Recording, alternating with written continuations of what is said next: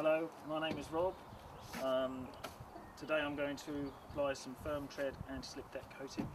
I applied it with great success at home, and today I've been roped in to do it at the local school. This decking isn't covered in algae and moss, so a good sweep should generally be sufficient to prepare it for coating.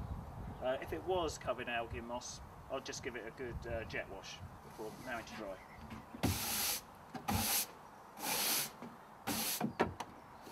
Firmtread anti-slip deck coating is based on a urethane alkyd with an aluminium oxide aggregate which gives it the anti-slip.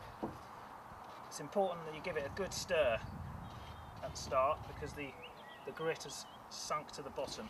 So spend a few minutes just stirring it. You see the settlement there, so it does need a really good mix.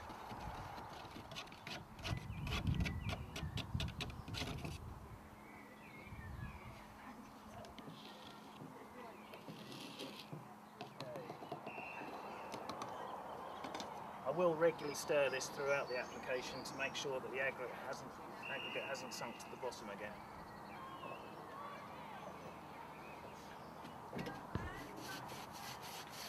It's important that it doesn't go on too thickly. If it goes on too thickly, then it can lead to a cloudy, milky effect in the product. So work it out well.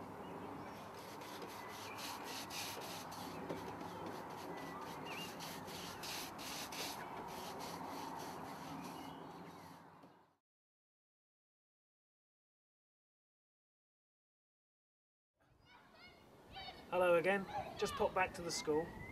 The area's been open to the children for 2 weeks and they're really happy with the nice anti-slip finish. Job done.